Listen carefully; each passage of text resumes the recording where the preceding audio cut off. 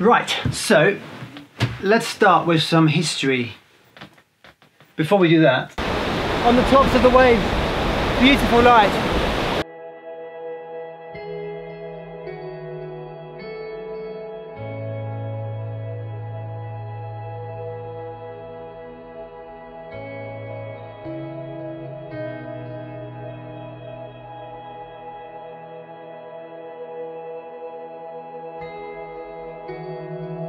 And look, you get this absolutely gorgeous effect.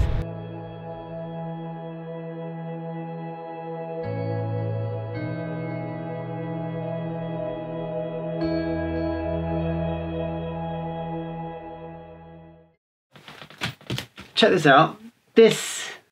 I love this picture. The reason I love it, obviously apart from this great little boathouse here and this castle and this gorgeous sky, but the reason I love it is that I've spent a lot of time on this island.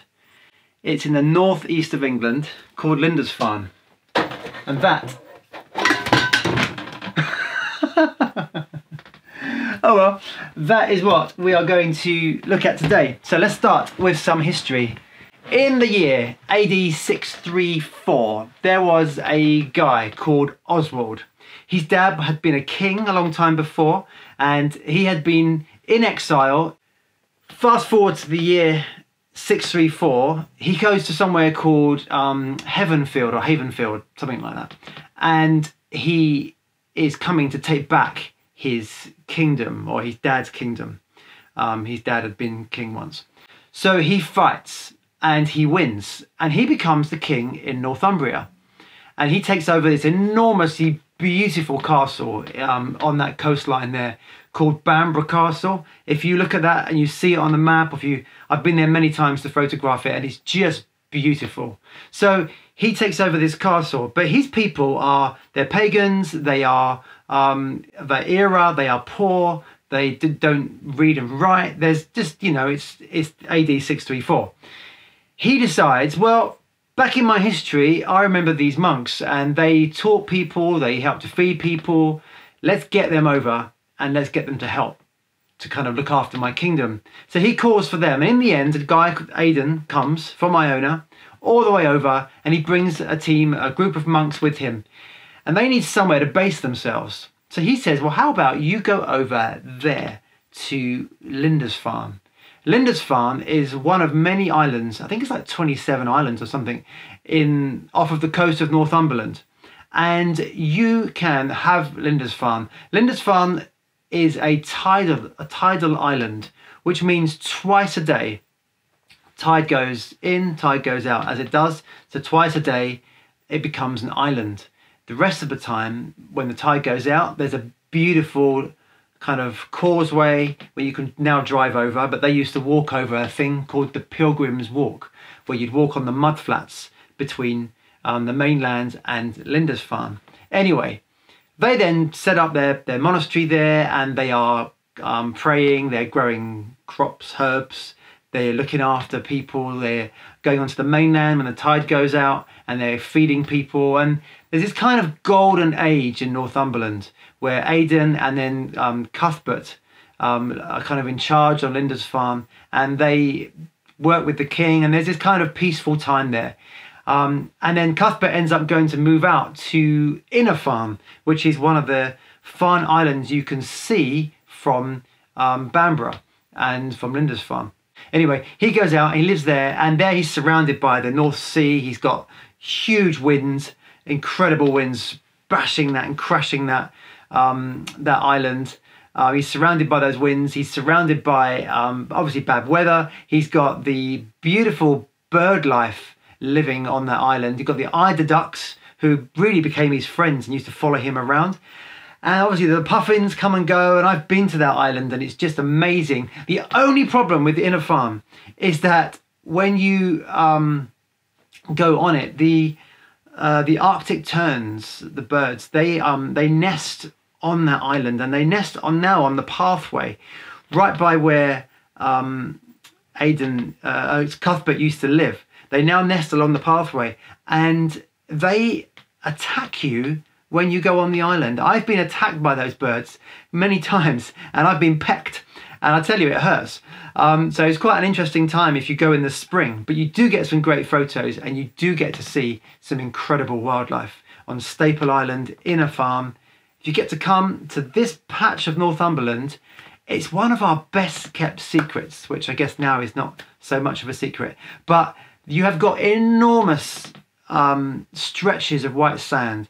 You have got incredible wildlife. You have got Lindisfarne, which is the thing I really wanted to tell you about, is an island that is just like, it's peaceful, it's beautiful, but it's like a photographer's playground if you love landscape photography, because you've got a castle, you've got a harbour, you've got wildlife, you've got beautiful stretches of empty beaches, you've got enormously wild weather with rainbows and massive storms, big clouds, you've got little islands that you can capture, you've got seals that sing this most amazing kind of haunting sound. You can hear them during the day and at night time.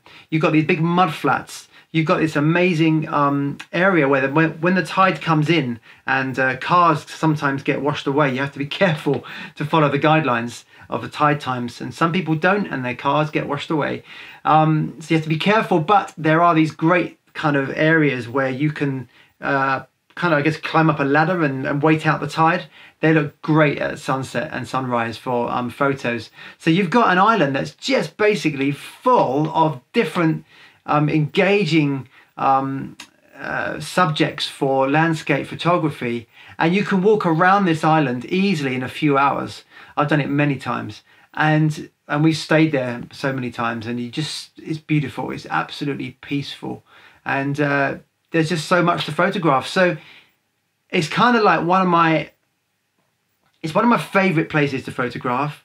But in terms of just trying to say to people when they come to this country, or if you're already here and you've not been up to Lindisfarne, you've not been up to Northumberland to photograph the landscape, I just want to say it is incredible. And I've featured that in my book, Beauty in the Wild, which is somewhere here. And in this book, about this photograph is in the book, and there are a few other, I won't tell you now, but anyway, in here, if you get this website's there, you can see, have a look and see some of the pictures from there. But yeah, it's a fantastic place, and I think one of the best spots in England to do landscape photography. Anyway, there we are. I should go and fix my whiteboard. Cheers.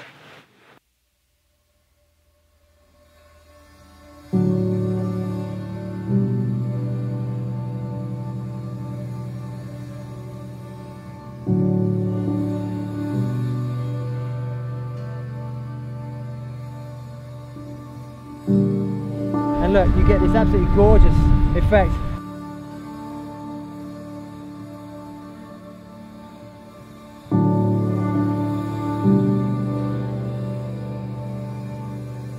And you see the back of my camera here. The photo just looks incredible. This stunning picture.